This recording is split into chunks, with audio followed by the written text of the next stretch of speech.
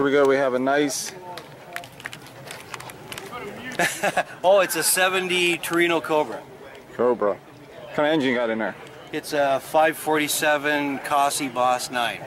Okay, you want to give me a little walkthrough? Sure. What all have you done to the engine?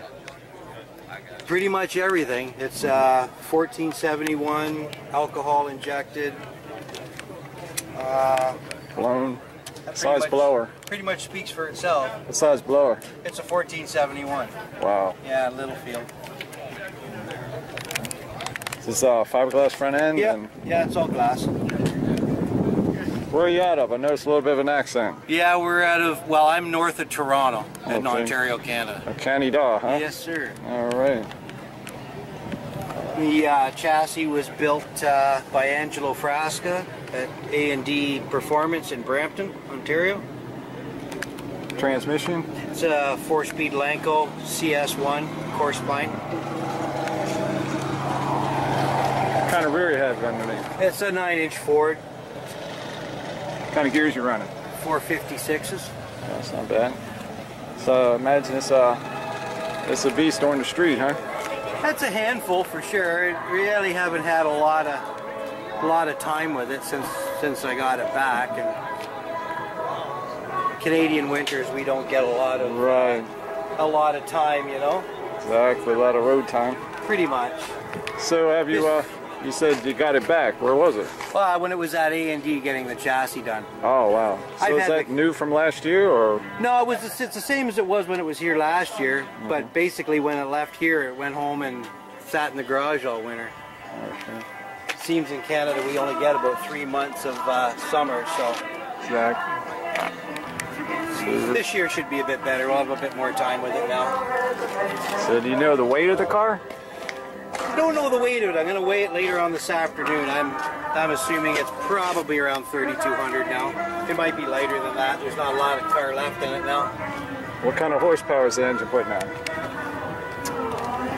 It was 1340 when it was dynoed, and I've changed it a fair bit since then, so I'm not really sure anymore. It's nice. Any plans to do anything else to it, or you pretty much? Possibly maybe doing the rear half of the car again to accommodate some bigger tires and suspension work and stuff in it. Awesome. The back half of this car is still, you know, from the 90s basically. Right. So.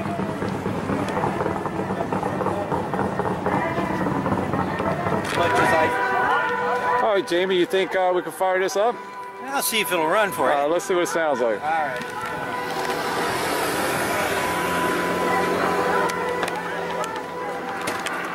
Series XM 60s on 6 are due again from the summertime 1965. Come on.